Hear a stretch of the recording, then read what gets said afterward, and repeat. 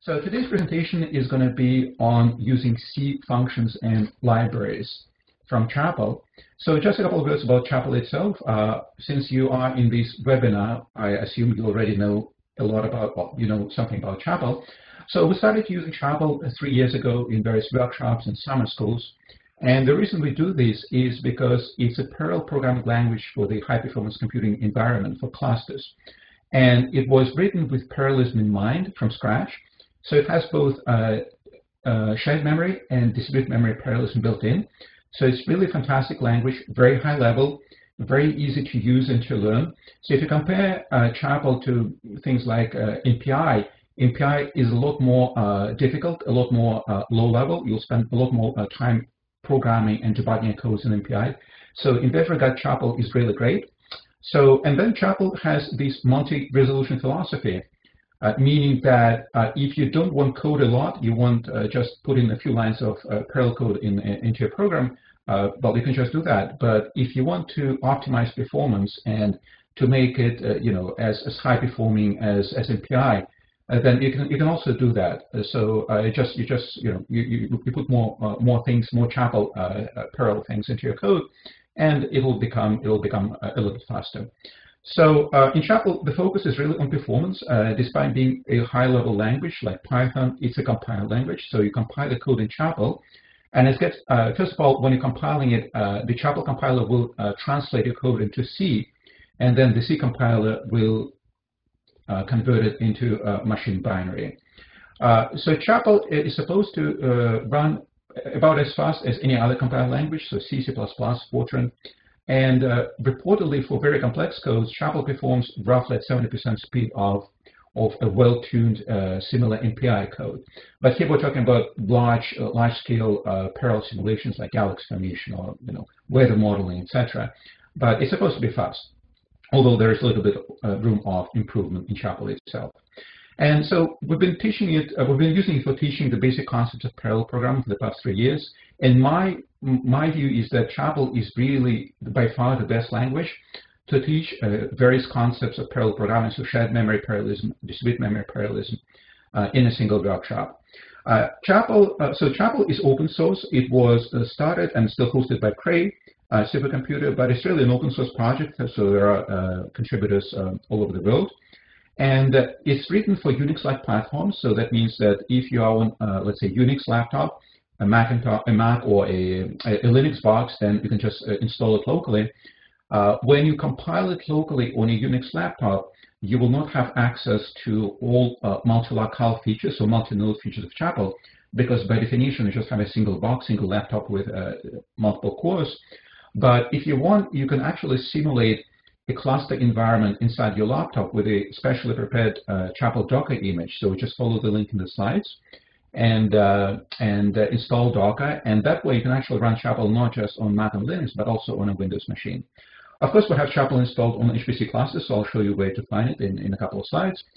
And then, oh, by the way, I haven't mentioned the slides for this presentation can be found at the bottom of each slide. So hopefully this one is big enough you can see it.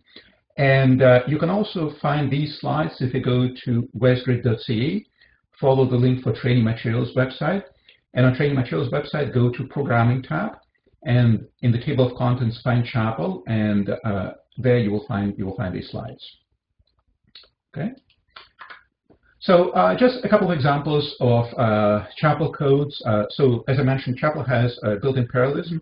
It has built-in task parallelism and data parallelism. So the distinction is fairly obvious. With task parallelism, you schedule individual tasks yourself, and then it's up to you. So in your code, you tell Chapel what each task is supposed to be doing, right? So it's kind of manual, low-level programming. And here are a couple of examples. So task parallelism, the first row. On the left, you have a single locale. So locale in Chapel is a node, right? So single locale means single node, shared memory program. And on the right, we have multiple locales, multiple nodes, so that means both distributed and shared memory program. So on the left, we have in task parallel, we have an example where we schedule 2 tasks, the number of tasks is equal to 2. And then we simply cycle through all tasks, and call for all loop will launch a new thread for each loop iteration. And then simply each thread is printing its task ID or thread ID. On the right, we are also cycling manually through all locales, all nodes that you have access to in a Chapel code. And then on each locale, we are printing its name, right? So in both cases, we are doing kind of manual task, we're scheduling tasks manually. Whereas at the bottom, in the bottom row, data parallel programming means that you have a data structure that is parallel, and then you're basically throwing your data structure at Chapel and ask it to parallelize it using all the resources that are available. So if you're on a single node, then it will use multiple processes that are available to you in your job or on your laptop. And then in this case, we have a one-dimensional array that has 1,000 elements, array of rails, and then we're simply cycling through, actually there are 3 arrays. We're cycling through all elements in all 3 arrays at the same time. And then so the first element of C is the sum of the first element of A and B, and so on for all of them. So if these arrays A, B, C are sufficiently large, then Chapel will break this code into multiple threads, and the number of threads will be exactly the same as the number of processes that are available to you in your current environment. And in the right corner, in the right bottom corner, multiple locales, data parallel, we have a data structure that is a 2-dimensional. So this is a 2-dimensional mesh, 100 by 100. A mesh is just a mesh, right? So it has no numbers in it. And then on top of this mesh, we have an array T, let's say an array of temperatures. That is an array of reals, so single precision. And it's 100 by 100, but this array is actually distributed in exactly the same way as the underlying mesh is distributed. So using block structure distribution, which means that, let's say you have a 100 by 100 array. Usually, if you run this, let's say on 4 nodes, if you're running this on 4 nodes, then each node will have a subset of the entire array. So on 4 nodes, typically a corner, there are 4 corners, and each corner will go to different nodes. So then the result is that the array T will be stored in a distributed way. It will be distributed across 4 nodes. And then here we're starting a parallel for loop where simply we're computing the ij element of T, and it's just the sum of the 2 indices. So if you want to know to learn the basic Chapel, here I'm not teaching basic Chapel. We actually have quite a lot of materials online, including these webinars, 3-part webinar series that I linked from the slides. It's a couple of years old, but it's still very up to date in the sense that we are still using exactly the same materials. So please go and watch it, and that will give you a better idea of the basics of the basic parallel constructs in Chapel. So as I mentioned, Chapel is installed on our machines on Cedar, Gram, Beluga, the general purpose compute kernel clusters. And you can go to the Chapel wiki page in our documentation. So there is a single locale single node module that is installed on these machines, but it's actually a fairly old one, 1.15. So what I recommend to use is actually not the modules for Chapel, but these startup scripts that I have in my home directory on these 3 clusters. And the reason I have them is because this is especially important parallel Chapel, is because the way you compile and optimize the Chapel compiler itself is actually very hardware dependent, and it's very different on these 3 clusters because they have different interconnects and different drivers. So a few days ago, for example, I was installing multi-locale parallel Chapel on Beluga, and even though Beluga has the same InfiniBand interconnect, I found that installation is actually quite different from Gram, that has a very similar InfiniBand interconnect, but it's just different versions of the drivers and slightly different setup, and the end result is that the underlying installation is different. But to you, it should appear all the same. So depending on one of these clusters, depending on whether you're using single locale Chapel or multi-locale Chapel, you will just source one of these scripts, just exact line you see on the slide, and then you have access to the Chapel compiler, and then you'll be able to do everything you want. So as you probably know, Chapel has a fairly small user base. So very few people know Chapel, use Chapel, and this is kind of a chicken and egg situation because very few users means not a lot of developers. So not that many native Chapel libraries. So that means, again, very few users and so on. So unfortunately, that is the current situation with Chapel, even though it's been around for since 2009. But fortunately, from Chapel, you can actually use libraries written in other languages, so in C, in Fortran 90, in other languages. And you can do it in one of two ways. So either you can call the function, let's say function in C, directly from Chapel, and that call will always be serial. Or you can also use high-level Chapel functions, if they exist, that will call some like I/O or linear algebra libraries underneath. So you will see lots and lots of examples for both today. Just a very quick reminder how you can actually code external functions in C. So here we have the main code driver.c that calls the function print squared and passes 5 to it. And print squared is defined in a separate C code, so dependency, separate C files with the .c extension. So in this case, you compile it. You can either compile the whole thing together and just build an executable, or you can do a multi-step compilation where from each .c file you create an object file, and then you take all these object files and link them to any library, and then you build an executable. So in either case, when you're compiling the main code driver.c, the C compiler has to know that there is a function print square that is defined somewhere else in another file. So that's why you have to declare the function prototype before the main code. Otherwise, the compiler will tell you that it has no idea where to find print squared. So by prototyping it, you're just telling it that this function is defined not in the current file, but in some other file that will be linked later on when you build the binary. So when you do this prototyping, you in C, in the original C, you were supposed to use the extern keyword, but nowadays pretty much any compiler will assume this extern keyword by default, so you don't have to use it. In Chapel, the idea is very similar. So in Chapel, you have to declare your C code with the external statement, and in Chapel, all functions and subroutines are called procedures.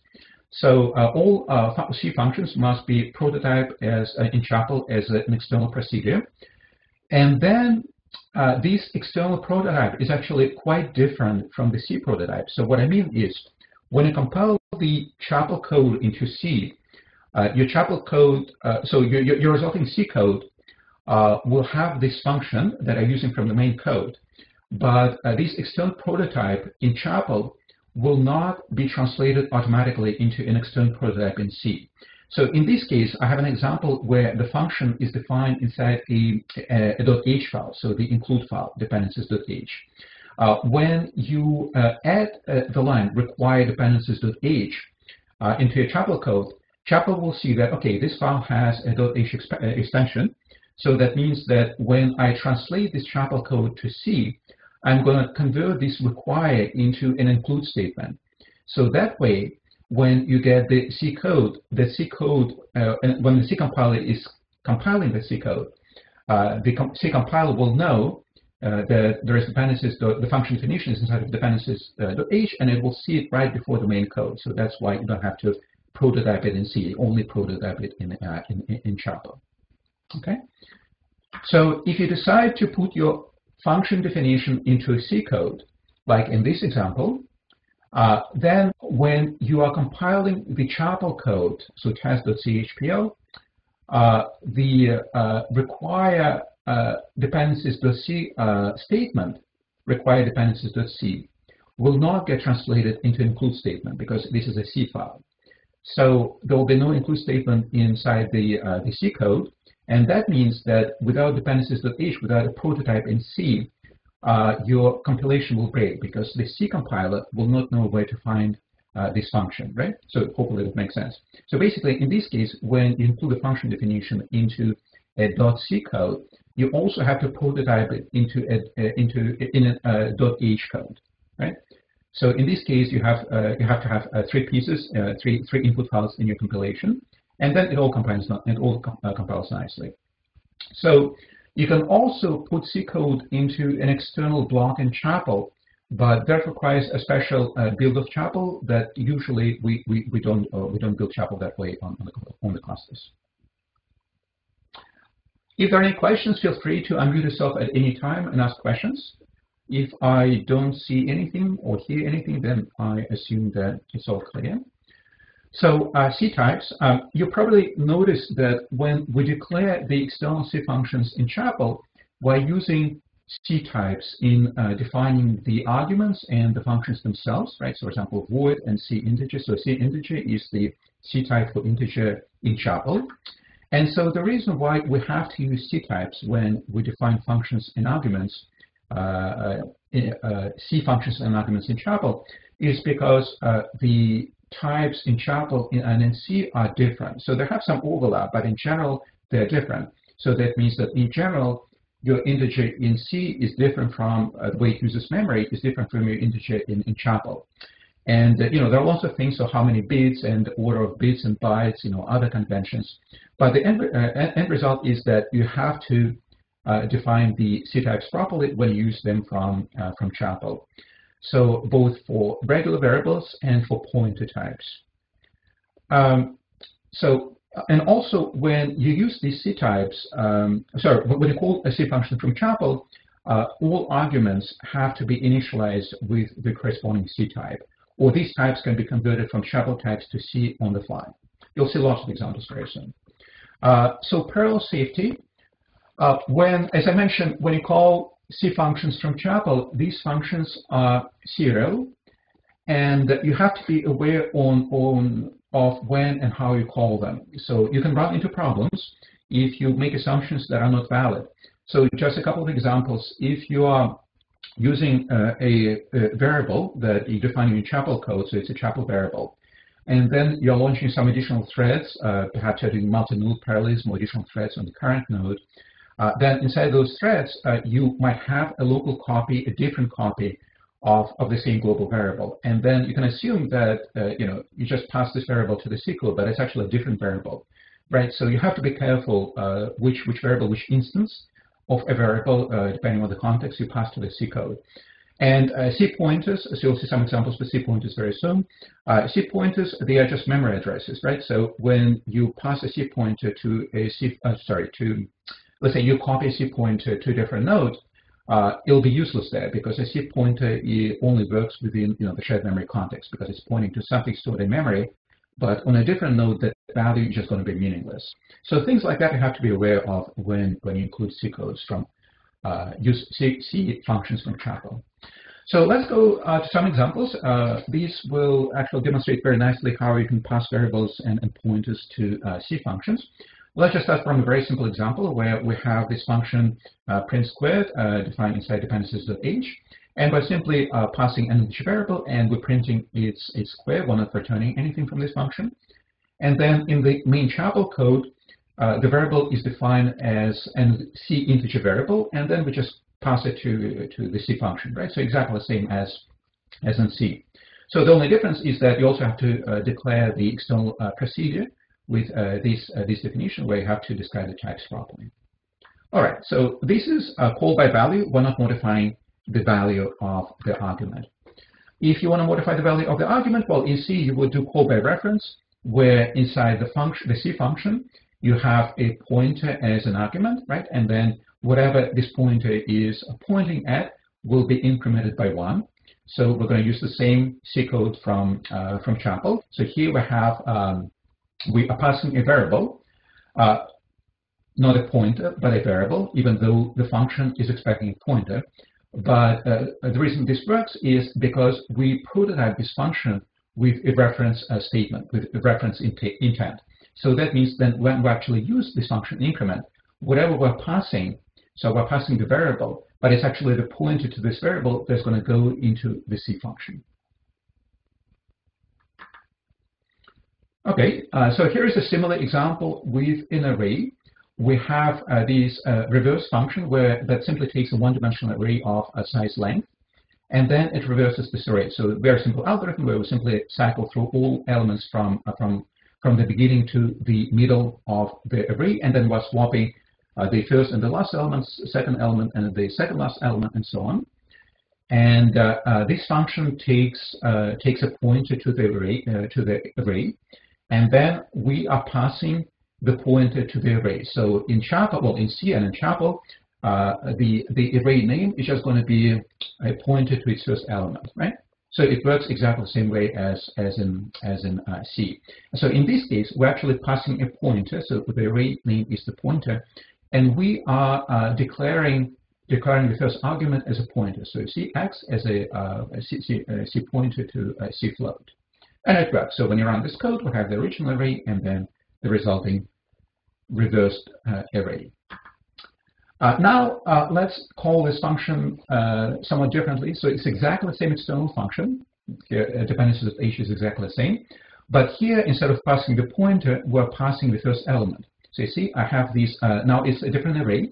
So instead of a fixed size array of, well, instead of a C array, a C style array, we just have a native chapel array where the indices this time run from 1 to 10. And it's an array of C floats. And then we're passing the first element of this array. So this is passing by reference in chapel. We're passing the first element, not a pointer, but we declare the first argument in function prototype as a reference style argument, right? So when this argument, sorry, when this value b of 1, this element goes into the C function, it's actually the pointer that gets passed into this function. So this works as well. And when we run this code, it just prints the reverse array. Here's an example of the multidimensional array with a two-dimensional array.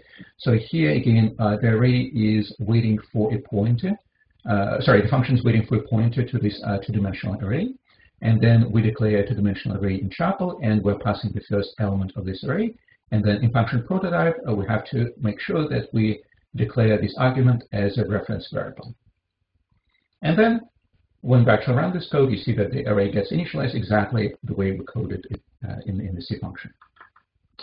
Okay, so that's it for the basic examples, and then we're going to switch to libraries, because these libraries underneath will use, well, they were coded in, well, either C or in LAPACK. With LAPACK, it's in Fortran 90, but we're going to be using, we're going to be loading functions from external libraries. And first, in NetCDF, we're going to be loading these functions directly. And then with HDF5 and linear algebra examples, we'll actually use high-level functions to load the underlying C libraries and Fortran 90 libraries. So when you run a large code, and if you output a lot of data from this code, it's really a good idea, as you probably know, not to write this output as text, because it's just too inefficient by a factor of 4 or 5 compared to binary, right? Both in terms of disk space used and bandwidth I/O bandwidth. So you really want to write this data as binary, but binary by itself is not portable. There are lots of things like, well, first of all, binary data doesn't have any metadata. So when you try to read it in some other tool or some other language, when the reader will have no idea how this binary is structured, right? So how many variables, how many dimensions, you know, the order of bytes, endianness, the number of the precision, etc., etc. So you really want to use one of these scientific file formats. So for multidimensional arrays, the industry standards are NetCDF and HDF5. If you are doing a lot of visualization, or if you're working with unstructured arrays, then you might find that VTK is useful. But these libraries offer a lot of benefits. So first of all, the store data is binary, which is much better than text. And also they're portable across different compilers, different operating systems, different platforms. So that means that if you create, let's say, an NetCDF file on a supercomputer, you can just copy it to your laptop, open it in, let's say, ParaView, and you'll be able to, ParaView will be able to understand it right away without any problem, right? So they're portable. They have built-in data compression. They allow random access in the sense that if you have a very large, let's say, NetCDF file, you can actually access some elements without having to read the whole thing. And then they also support parallel I/O. So one of the examples I'm going to show you has parallel I/O with HDF5, whereas NetCDF in Chapel still does not support parallel I/O, but I'm sure it's coming in the next few years. So in Chapel, both NetCDF and HDF5 are provided as package modules, and that means that when you use them, you have to actually load them with the use statement, like that. Actually, yeah, here I have an example. So example is in the next slide. And when you call NetCDF functions, so C NetCDF functions from Chapel, you have to, when you're describing your data set to NetCDF, you have to use one of the standard C definitions for the NetCDF type. For example, NC float for a single precision array, NC double for double precision array, and so on. But that's exactly the same way you would do it in C and other languages. So here's an example. It's the shortest possible example I could compile. I could show you in Chapel with NetCDF, because NetCDF by itself, its interface, its API in all languages, so C, Fortran, Python, R. It's fairly low level, I find, so that you end up having to call a lot of functions. But it's fairly obvious what these things do. So let's just walk quickly through this code. So here I'm defining a two-dimensional array of size 300 by 300. So it's an array of C floats, right? So that's single precision C variable. And then also define these IDs that are going to be useful for defining dimensions, and also NCID is the file handler. These dim IDs array has two elements because we're dealing with a two-dimensional array, so one element for each dimension. And then we're defining a two-dimensional array, which is just a sign function of x squared minus y squared inside a cube minus h, inside the square minus h plus h on each side. So it's a two-dimensional array. And then we're simply opening the NetCDF file. So the file is going to be called 300 by 300.nc. And then we define the dimensions. So these variables, x dim ID and y dim ID, are the handles for dimensions that pass to these dim IDs dimension IDs array. And then these arrays used when you define the variable itself in NetCDF. So the variable is going to be called density, is of type NC float. That means a single precision, two-dimensional. And then these are the handles to, well, the pointers to the dimension array. And then variable ID is the variable ID that you're going to use in the next call. So in the next call, we are defining compression. So it's an optional line. But in NetCDF, you can actually compress your data set, and you will see the benefits of it in the next slide. So 0 means no compression, and 9 is maximum compression. And then we have a line that says that we're done defining the data set. And then the next line is we're actually writing the data. So we're using the file handle and then the data's handle. And as you can see here, we're actually passing the first element of the array to the C function. So the reason we're doing this is because inside the Chapel's NetCDF module, there is all functions there are C prototypes for calling CNetCDF from Chapel, right? So all those prototypes that you saw in the early examples, they just form the basis of this CNetCDF module. All right, and then we'll close the file. So that's it. So these are exactly the same C functions you would call when you would be writing NetCDF from a C code. And here's the result. So to compile this code, I actually have to have NetCDF installed on the computer. So of course we have NetCDF installed on the clusters, but here I'm just running this. It's very simple code I'm running on my laptop. And then so the code, the data set is 300 squared and a single precision, so 4 bytes per number. And if you do the numbers, you will see that that amounts to 352 kilobytes, so plus the header. So that means that the NetCDF file without compression will be roughly 360 kilobytes, and it is. And if you turn on compression, so I'm using highest level line compression, the file is actually significantly smaller, as you would expect. So that gives you, the benefits of NetCDF, so portability and compression as well. So, and when you open this file, load this file in ParaView, ParaView can understand NetCDF natively, and then you'll see this mathematical function. So you see that the range goes from, so it's a sign function, the range goes from -1 to +1. So that's important to remember for the next example. Okay. Are there any questions at this point?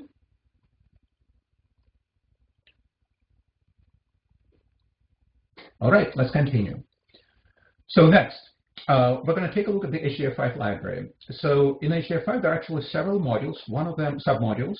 One of them is C HDF5, which provides exactly the same idea. It provides external C function function type and constant prototypes for Chapel. So the way we saw it in NetCDF.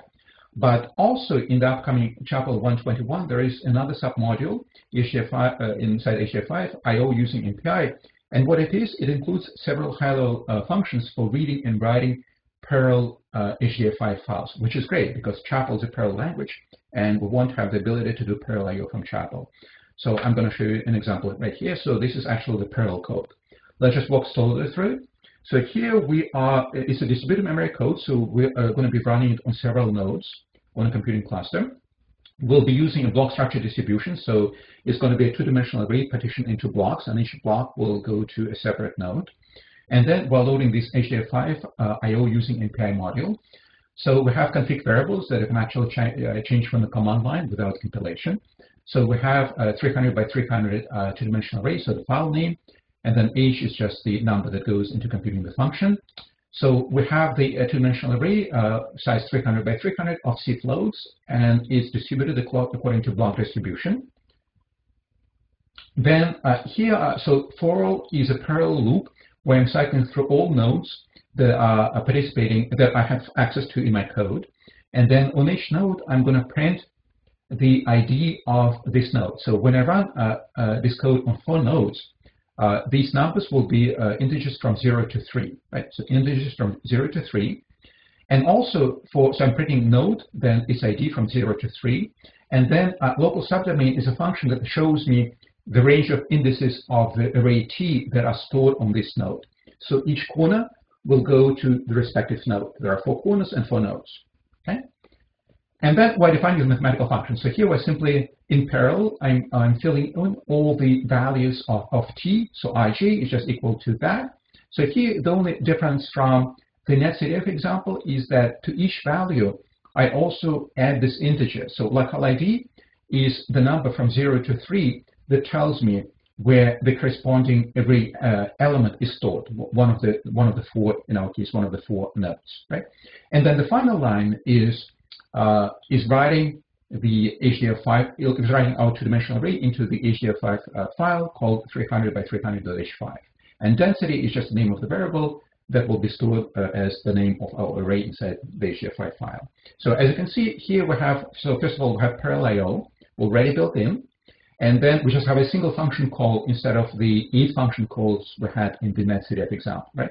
Which is great. So this shows you, the direction in which the I/O libraries, and in general, most libraries in Chapel are moving in, including more and more high-level functions that will let you access all the beautiful parallel features of Chapel in a very high-level fashion. Okay, so here we're running the code. I'm running this code in my own user space in the cluster, so I basically wrote my own script that loads a bunch of modules. It loads the GCC module that I use to compile, and this OpenMPI module that I use to compile my Chapel.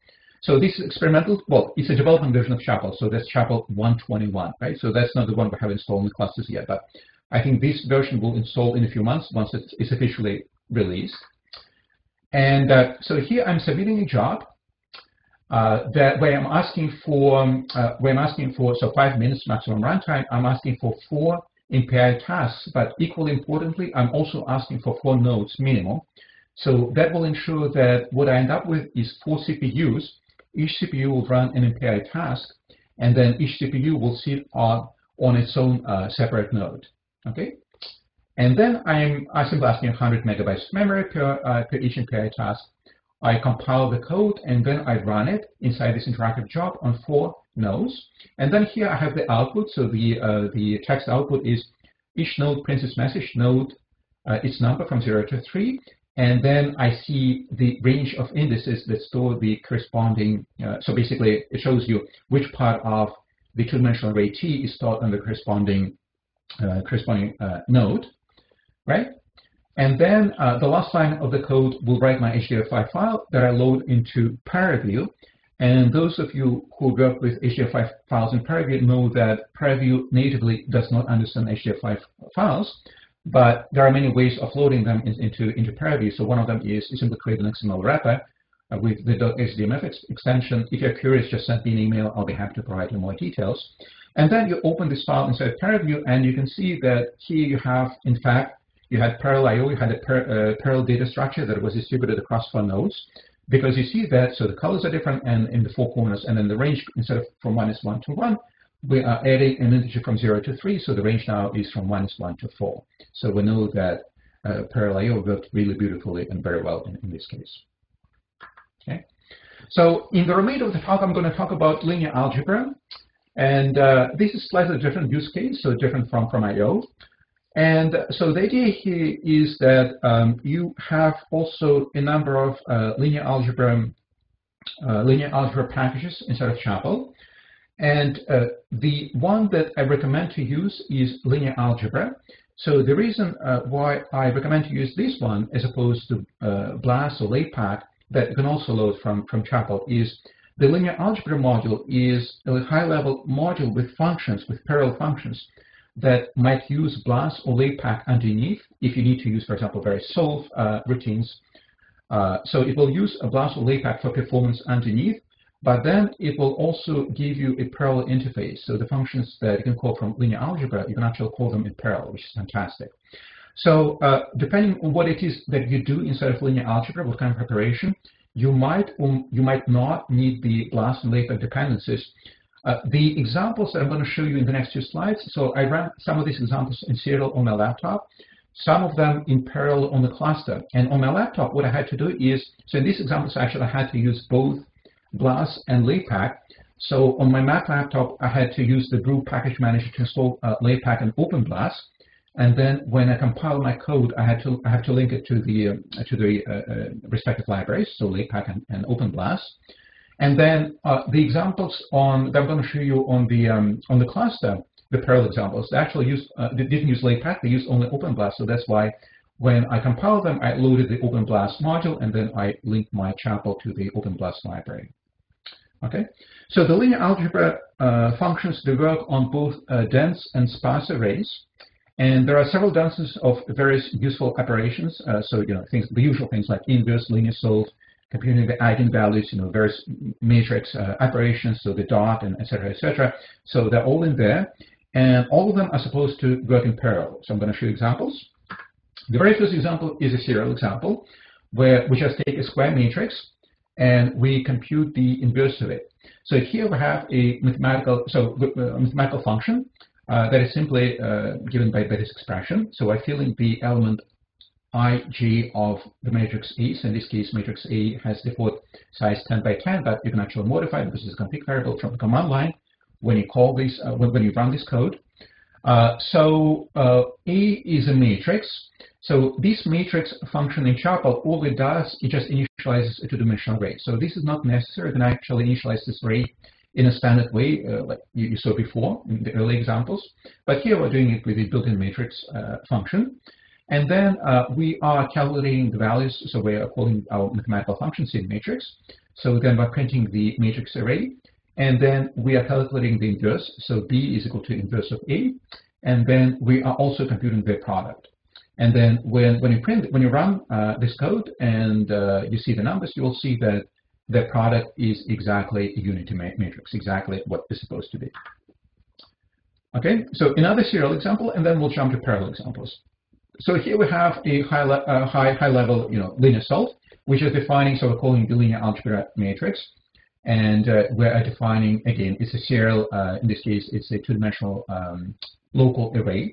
So it's all run in a single thread, so single process, single node. And then we're simply filling this array. And then we are also defining the right-hand side of our linear system of equations. And then I also define C, which is a copy of B. And the reason I define C is because at runtime in BLAS LAPACK, the right-hand side B vector is going to be workspace. It's going to be modified B. And then if I want to check the solution, I need a separate copy of C. Okay, so we have A and B defined, and then we simply solve, we'll call the solve function from linear algebra package, and then we print the solution, and then we'll print the check. Okay, and this works just beautifully. So if you run this, you will see that the solution is very accurate. Okay, so let me show you a couple of parallel examples that are a lot more interesting. So in this case, we are computing. Actually, it's not inverse. It's the inner product of distributed vectors. So I should actually rename this function. It's not inverse, but it's a multiplication. So inner product of distributed vector. Here we have a space is a one-dimensional domain that is stored locally, but also we have this distributed space. So it's a domain. It's a one-dimensional domain that is dmapped across multiple nodes. So it's distributed in chunks. So this one-dimensional array of 1,000,000 elements is broken into chunks depending on, so the number of chunks depends on how many processes you have in your runtime environment. Sorry, how many nodes you have in your runtime environment access to. And then each chunk will go to its own node. So it's a one-dimensional array that is distributed across multiple nodes. And then on top of this distributed space domain, you have a one-dimensional array of reals. And then this is how we initialize it. We simply say that the elements of the million elements are gonna have numbers I divided by a million, where I simply runs from 1 to a million. Right? So we are, and that here what I'm doing is I'm printing the distribution of this array. So I'm going to say A is distributed as, and then I'm cycling through all nodes, and then on each node I'm going to be printing the range of indices that contain A on that particular node. Right? Then I calculate, so it's a vector, one-dimensional vector, and then I use the dot function in linear algebra that simply computes the inner product of the array and one-dimensional array and its transpose. And then I also compute the same inner product by a reduction operation. So this is interesting because this shows you that you have access to the same functionality using different you can access it in different ways. So in the first case, we're calling a built-in dot functions at linear algebra, and in the second case, what we're doing, so this is not using linear algebra, the last two lines. This is just built-in reduction, right? So we have a one-dimensional vector A, and we're computing A times itself, so inner product, the dot product, and then we have the plus reduction operation, which means that if this runs in parallel on multiple threads, or multiple nodes, then each thread will do its own part of summation, and then have individual sums, and then the total sum is going to be reduced to a single number using the summation operation. Okay? So this example actually copied from, as some other examples, I modified them from the Chapel standard tests in their source code. So I'll show you the link in the very last slide to these. Okay, and then when we run this, so I run this both on a single node and on multiple nodes. So on a single node, we have this distributed array that has million elements, and in this case, it's actually not distributed because it's a single node, right? So the array is stored as a one-dimensional array in memory on one node, and then we're computing the linear algebra product and the reduction product, and the speed is actually about the same for both of them, right? Because underneath what linear algebra dot function will do, it will just do this reduction operation. And then in the second example, much more interesting, we are doing this in distributed fashion. So I'm running this on four nodes, one processor on each node using 1,000 megabytes of memory. Then I'm starting Chapel using on 4 locales inside this interactive job. And then I see the output. So the output is A is distributed as. So you see these 4 blocks. So the one-dimensional array was partitioned into 4 equal blocks. Each block was processed by the respective node. And then the result is exactly the same as we saw in the serial case. Here's an example of distributed linear solve. So here again, I have a 2-dimensional array. So it's size 20 by 20. It's an array of reals. So that's a linear system. The left-hand side is E, the right-hand side is B, right? So A is simply a bunch of random numbers, so 20 by 20 random numbers from 0 to 1. And then B is integer numbers from 1 to 20. And then I am printing the distribution of A, B, and X on my nodes, right? And so here I wrote a function that will print distribution, so that a procedure, so that I don't call the same 4 lines over and over again. And then I'm simply saying X is equal to solve A and B. And let's run this again on a single node and then on 4 nodes. So when I run this on a single node, then you see I get my solution and all variables are local, right? Because so I have a 2-dimensional array that is just local. So B is local, X is local. That makes sense. We just have a single thread, a single node. When I run it using 4 threads on 4 nodes, so one core, one thread on each node, what this will do is, so A is distributed, B is distributed, then we're saying X is equal to solve A and B, right? And it turns out, so we get exactly the same solution as we should, and it turns out that X is also distributed, right? Which is great. So we actually, not only we have a parallel computation So parallel computation, in Chapel, computation always tries to follow your storage. So the idea is that you try to minimize the entire communication underneath as much as possible. So X gets computed in parallel, in distributed fashion using 4 threads and 4 nodes, and also stored as a distributed array in the end, which is great. Okay, so in Chapel, in addition to the linear algebra module, there's also a BLAS and LAPACK package modules, and you can use those. So these will give you access, respectively, to BLAS and LAPACK libraries. So these are, fantastic industry standard libraries that have been around for a long, long time. They're really high performing, very efficient libraries, but they're serial libraries, right? So both BLAS and LAPACK cannot use Chapel parallelism. So that means that if you call them from a serial code, well, from the serial Chapel code, that's fine. But be careful when you call this from parallel Chapel codes, because you can run into problems. So much better approach is to use the linear algebra package that we'll call BLAS and LAPACK underneath. Okay, and that will give you, much easier, simpler interface inside your Chapel code, and also you get bonus parallelism. Okay, so I'm going to show the last slide, and then I will open the floor for questions. So all I learned, I showed it today, I learned from the Chapel documentation and also from their source code. So inside the source code, there are actually a lot of very useful examples. So if you clone the full Chapel source code, and if you go into the test subdirectory, into library packages, then you will see lots of subdirectories for NetCDF, HDF5, BLAS, LAPACK, linear algebra, etc., etc. And there are great examples. So if you're interested in a particular library, go there and see how that library or those functions can be used from Chapel. So official latest 1.20 Chapel documentation is linked here.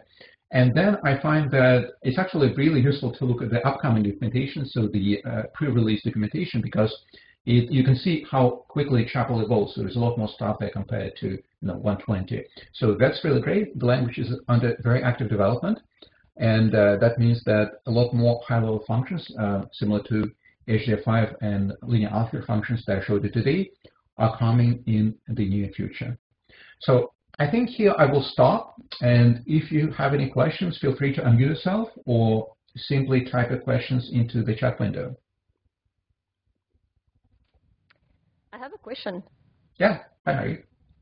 Yeah, I was wondering why MPI is faster if Chapel code already runs at the speed of C. So I was wondering if it's because the parallelization is not optimized. Yeah, so I think I was not clear. So MPI is not faster. So the reason why complex Chapel code are somewhat a little bit slower than complex similar MPI codes is because Chapel will do all this MPI optimization for you automatically. And automatic optimization might just not be as efficient as manual optimization in many cases, because but in the case of task parallelism, you can tune things up yourself, can't you? So oh, yeah, why? Sure. No, yes, absolutely. For simple codes, you will get exactly the same performance as C with MPI. Yes. Okay. But for very complex codes, it's just Chapel does all the optimization for you and all message passing automatically for you. So you don't even send any messages in Chapel, right? So it decides that, okay, I have this arrays where I need to exchange information around any of the border, and then I'm going to send messages, and maybe the way it sends messages is just not optimal compared to how we do that as a programmer who really knows your end, physical problems. So. Okay, but in theory, if you were doing task parallelism in Chapel, yes, you could, in theory, tweak it to the speed of MPI. Yeah, I think so. Okay, thank you. Yeah. Alex, I have a question. Sure. You mentioned about interaction with C. You didn't say anything about C++. Is there much work about that, or is not just so I don't know. I have not looked into this specifically. I just don't know. So I'm afraid to say anything. But what you can do always, if you have a C++ library or a function, you can always call it through C, right? So you can call it through C and then through C++. So there'll be an additional step, but it's fairly easy to do. Right. So Right. I have not looked at C++ interoperability. So I don't Right. It's just that C++ also sometimes you can with MPI you can choose the advantages of classes with MPI, and yes, but I was wondering if people have done some in this. Okay. Yeah. So you can define your own classes in Chapel. And I suspect so when you compile your C++ code into a, let's say, a library or into an object file, you can use it in exactly the same way you would use, for example, LAPACK. So LAPACK library was written in Fortran 90, right? But once it's compiled to, to the end user, whatever is calling LAPACK, it doesn't really matter what LAPACK was written in. It's just an object file that expects, a pointer or a value. So I assume when you have a C++ code or a C++ library compiled, it's just there is no difference. So you don't know that it's C++. So the only difference, as you said, is that you can have access to much more complex classes, but you can define your own classes in Chapel. And I just haven't looked at this, but I assume you can define your own classes in Chapel that will match, as long as they match the corresponding C++ classes. You should be able to pass them to the C++ functions without any problem. So I don't assume any major problems there. Okay, thank you.